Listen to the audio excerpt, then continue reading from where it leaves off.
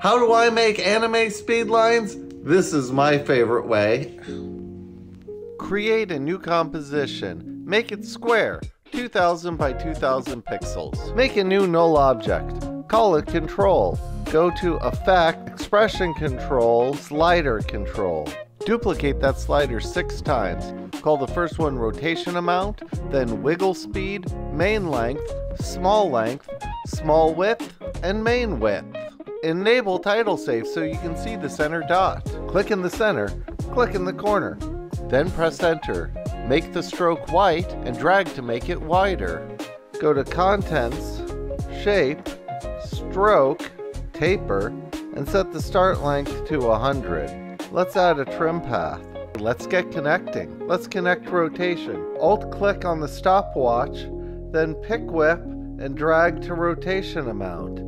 And then we're going to say times index. This is so that when we duplicate them, they'll all have a unique position. Now let's connect the scale.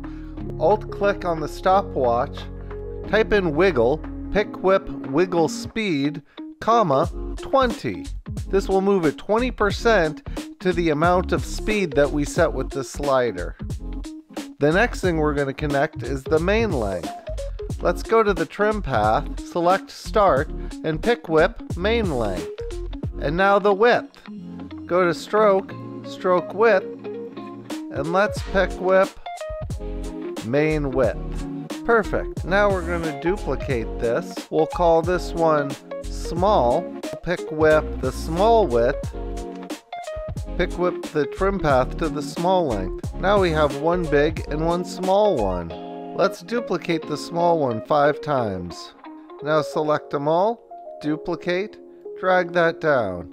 Select them all, duplicate, drag down, select them all, duplicate, drag down again.